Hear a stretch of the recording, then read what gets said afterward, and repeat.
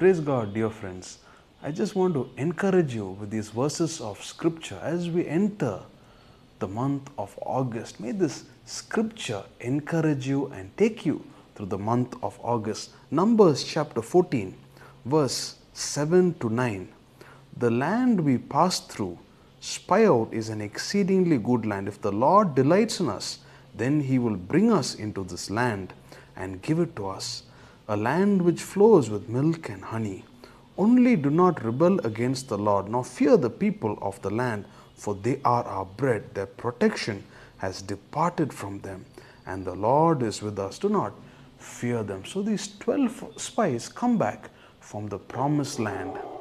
10 of them give an evil report. 10 of them spoke about the giants and the problems in the land that were much greater. But only Joshua and Caleb, both of them said that God is able to help them defeat those giants, and God is already removed the power of those giants. So my friends, in the month of August, or you may be already going through some challenge in your life, maybe a problem that is standing like a giant against you. These problems to you may seem really big. They may seem like you cannot change these problems. You cannot do anything against these problems. You are helpless against these problems. But my friends, let's turn our eyes and look at how Caleb and Joshua looked at how great their God was. They said, God is with us. God is able to defeat them. The power of these giants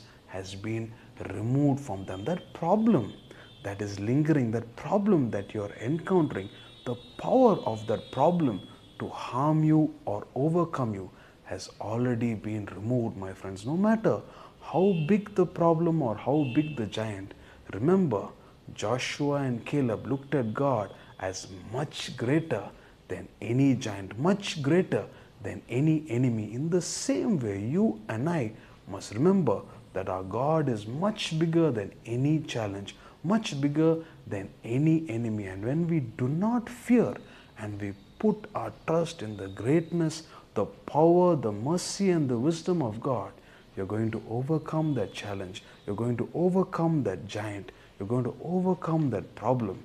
And you and I are going to inherit the promised land, inherit every good and perfect gift that God has in store for you and for me. So my friends, may this month of August be a month where we conquer our enemies, where we conquer our battles, and we inherit and receive every good and beautiful thing that God has for you and me and our family members' future. Can we dedicate this month of August with a word of prayer? Dear Lord Jesus, we just bring every listener, Lord, every viewer who's watching this video, Lord. We just believe, Father God, as we've read this beautiful portion of Scripture, Lord Jesus, may this become a reality in their lives, Father God. May they overcome every challenge that stands before them in Jesus' name, Father God. May they be more than conquerors through Christ Jesus who lives in us.